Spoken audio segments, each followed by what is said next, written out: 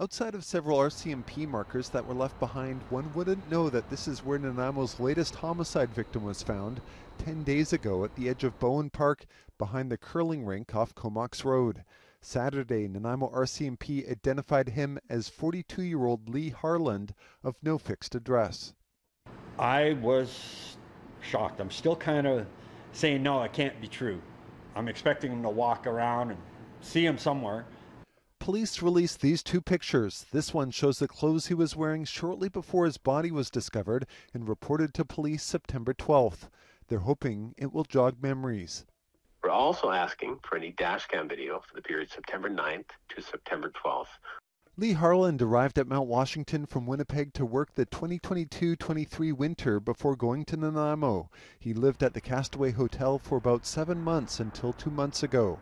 Kevin Dick got to know Harland during the past year. Generous and very kind. Always like, hey, let's make conversation, make the best of it. And he could bring good things out in people. For a couple of months, Harland worked at the overdose prevention site in Nanaimo, but after losing his brother to an overdose in June, those in the community say he started using again. He was getting food from us nightly.